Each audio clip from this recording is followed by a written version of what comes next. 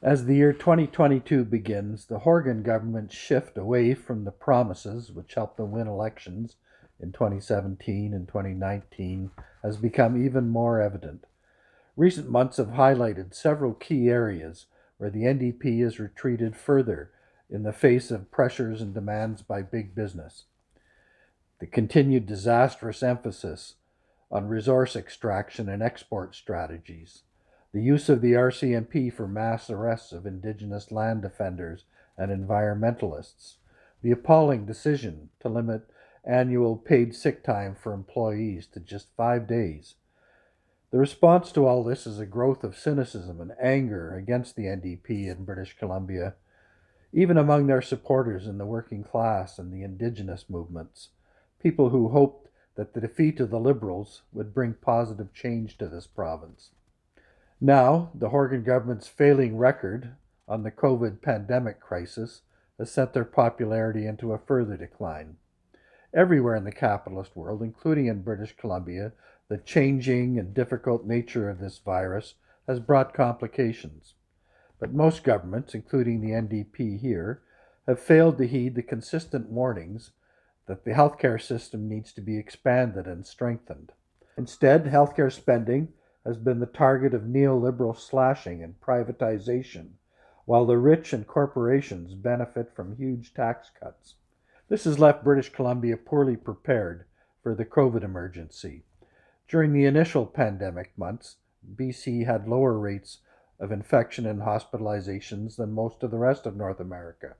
But after coasting on this early success, politicians here increasingly acted mainly on business demands to open up the economy.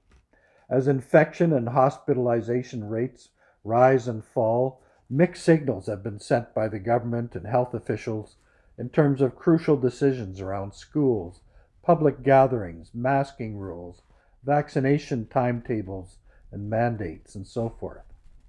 Here, as elsewhere, politicians have tried to deflect public anger by focusing on the outrageous actions of so-called anti-vax far-right forces, which target unionized healthcare and education workers, hospitality sector employees, and other frontline workers.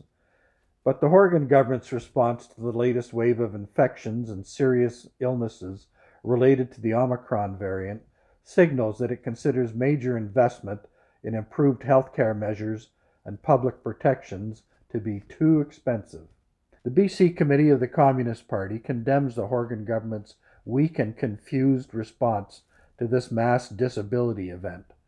Shamefully, the government continues to downplay Omicron as mild for those without pre-existing conditions. They're even preparing to close the long COVID clinic in Abbotsford.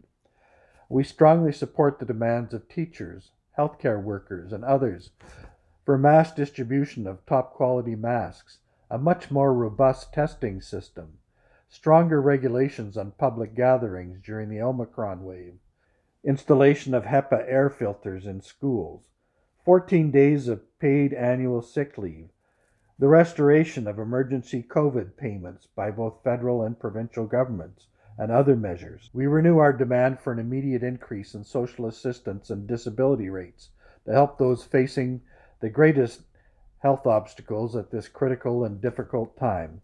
The priority of governments today must be to protect public health, not to cave into the pressures of big business demands to force employees back to work, back to their job sites under unsafe conditions.